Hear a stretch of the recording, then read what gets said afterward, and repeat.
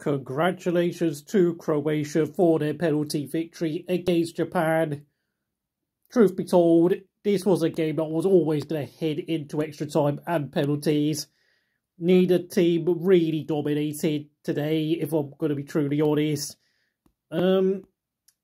Japan did edge it out in terms of corners. They had 8 corners, only 5 for Croatia. But they also had the same number of shots on target, both had 4 each. Japan played a 3-4-3 formation where, of course, they pretty much spent most of the game soaking up pressure from Croatia in a more defensive formation. Croatia played 4-3-3, playing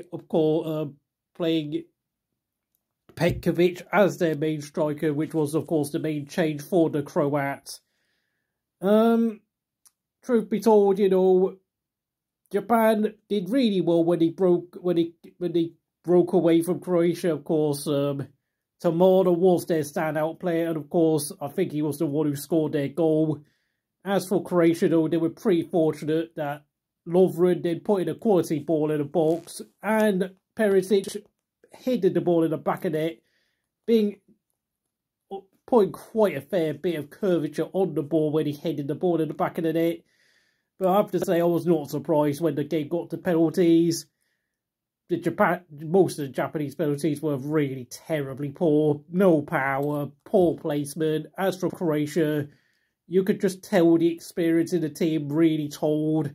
They've been in big game situations plenty of times. They won 2 penalty shootouts against Denmark and Russia at the last World Cup. They know what it's like under this sort of pressure compared to Japan, who, thanks to the Nations League, they don't really get to play European teams in friendlies anymore.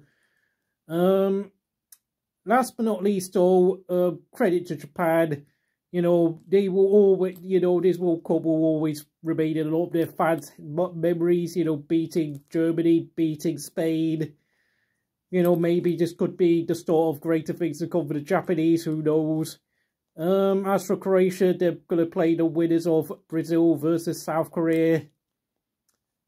Yeah, I would be very surprised if it was the Koreans in the quarterfinals, that's all I'm going to say. And last but not least,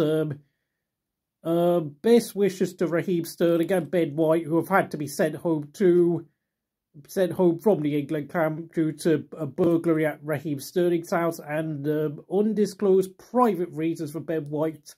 So if you're sitting there thinking of trying to banter them on social media over what's going on, yeah, don't. Please don't. Just seriously, just grow up.